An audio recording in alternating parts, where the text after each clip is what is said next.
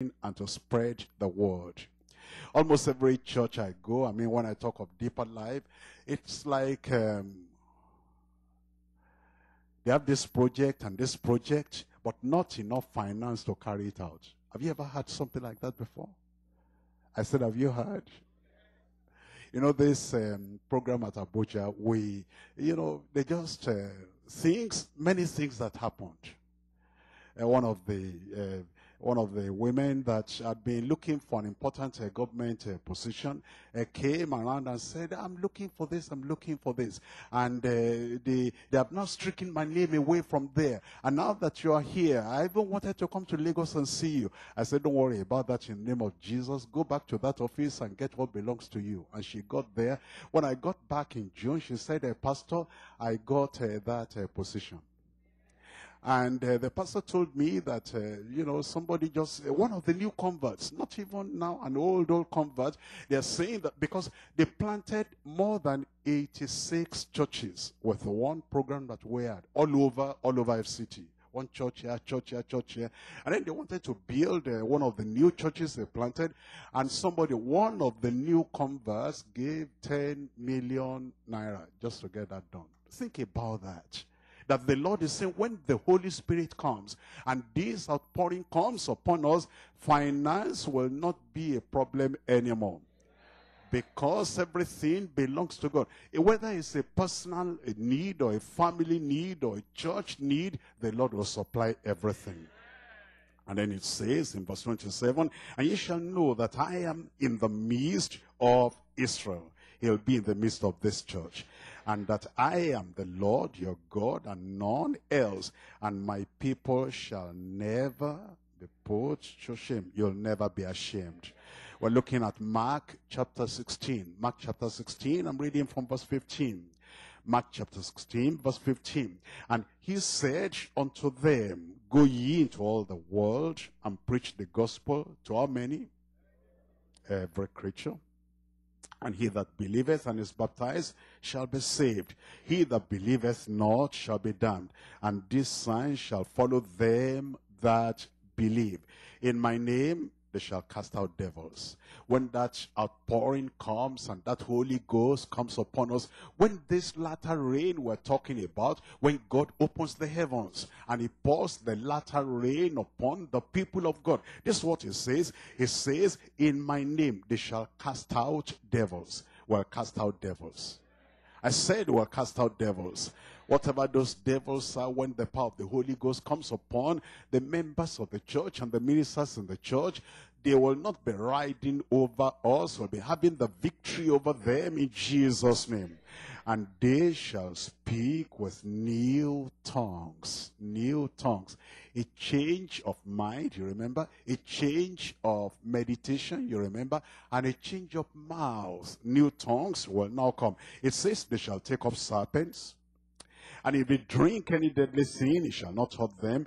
They shall lay hands on the sick. What will happen? And they shall recover. So then, after the Lord had spoken unto them, he was received up into heaven and sat on the right hand side of God. And then it says, and they went forth and preached where?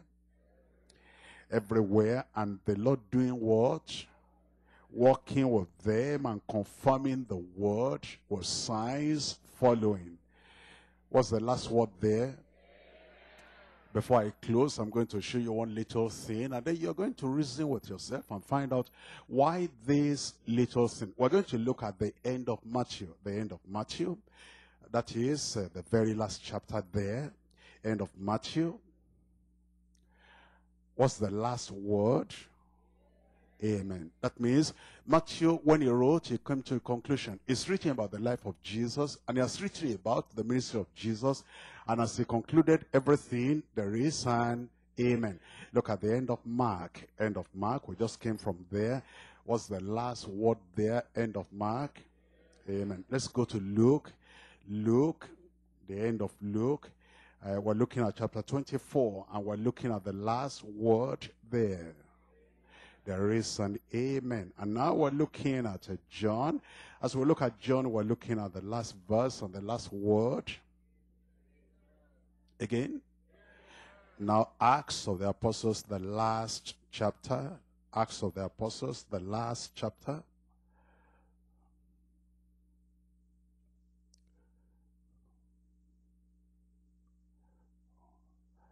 You see that? I said, you see that? The amen, is it there? Why not? It's the history of the church, the Acts of the Apostles, actually the Acts of the Holy Ghost. And it continues. There's no conclusion. It's not ended yet.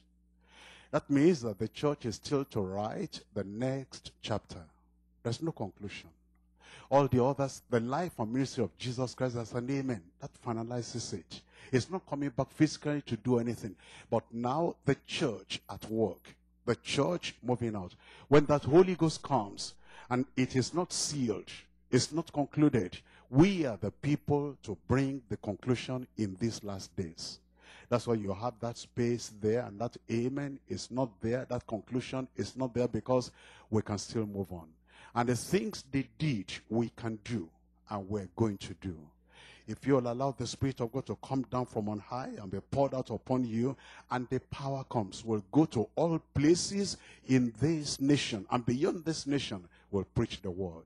Let's rise up and talk to the Lord, and really open our hearts before the Lord. You see the promise of the latter rain, the preparation for the latter rain, now the purpose of the latter rain. Let's talk to the Lord and say, Lord, we're ready, we're ready. You did it for others, you can do it for us. We're going to spend quality time to pray. Quality time to pray. There's no use waving your hand and trying to stop the prayer. We're going to take time and we're going to pray. Open yourself to the Lord and say, Lord, here am I. Lord, here am I. Use people like you in days gone by. Use people like me in days gone by. And he can use you, he can use me yet more than ever before. Yes, he will. Yes, he will. Yes, he will.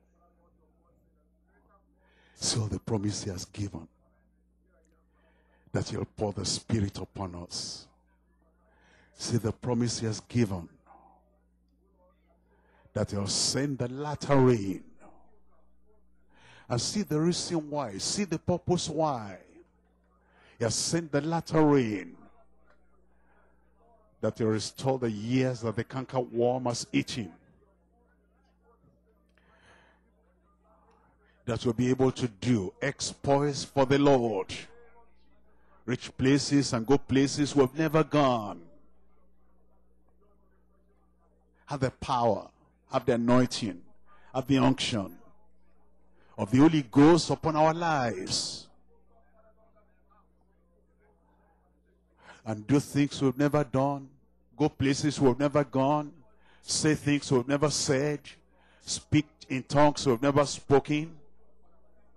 That's his problem. You have received the message from our pastor, Pastor W.F. Kumuyi, the General Superintendent of Deeper Life Bible Church. It is my wish that as you listen, you will accept the whole word and you will let them sink into your hearts. And by the grace of the Lord, you will never regret it.